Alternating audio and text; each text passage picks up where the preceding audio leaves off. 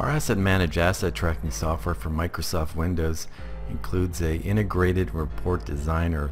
This allows you to create new reports or edit existing reports. And we've created a series of video tutorials on how to use this report designer. We had a customer who needed a report, and it was similar to the assets by location report, as it needed to be grouped by location. But he wanted some changes made. He wanted some fields in different positions. He wanted some new fields to replace the ones that are currently there, a different sort order, etc. So in this video, we're going to show you how to do that. The best way to do this is to edit an existing report. And so we're going to edit the assets by location report.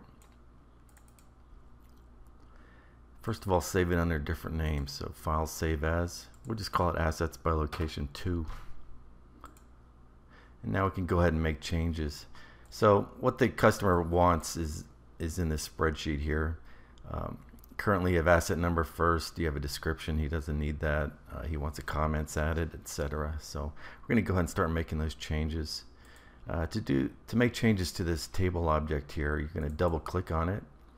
And this is what you would currently see. Now, first of all, he needs a asset.category is the first field. So to do that, you're just going to right mouse click on this current first field and select insert column text, and I'm going to type in asset.category. Now notice when you've entered successfully entered a field name, this section here turns bold, which means it's a valid field name, and at the bottom here you'll get an example of what that field will contain. So we're going to click OK. Now we're going to get this error message, and if you read it, you'll see it's basically saying, should I reduce the size of the column so that everything will fit on one line? And in most cases you're going to say yes. You can always go ahead and change this later on. So click yes. So asset category first. He wants asset the department field second, and that's also currently not here. So once again, insert column text.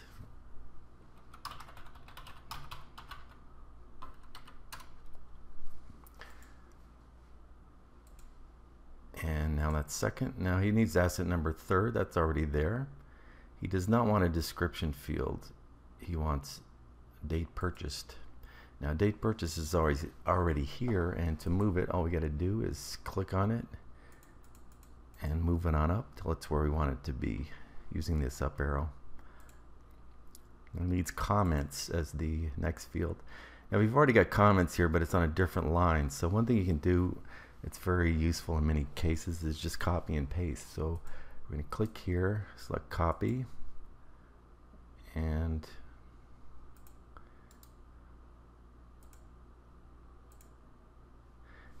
paste it in after date purchased. Now he doesn't need the description field, so we can delete it. He wants base cost. Now we've already got total cost here. We can easily change it to base cost just by editing.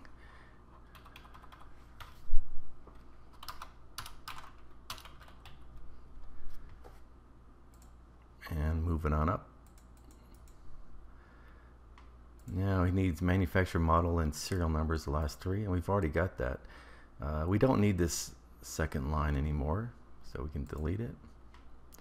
Now we've got to change the field headers to match up with the data line. So what we're basically going to do is go back and forth and matching up the titles to the actual data fields. So first of all, we've got category, department, asset number, date purchase is fourth, and can move that up. Fifth is comments. Now to change from description to comments, you just double click and enter the new text.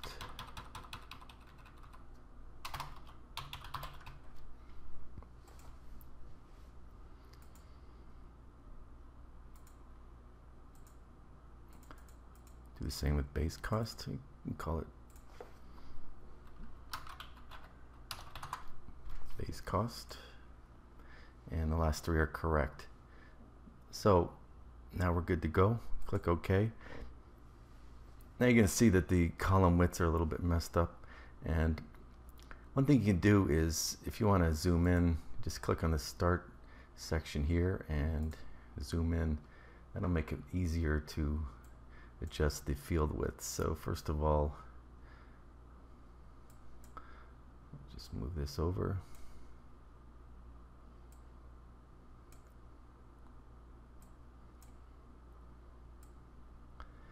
Try and match up the category, match up department.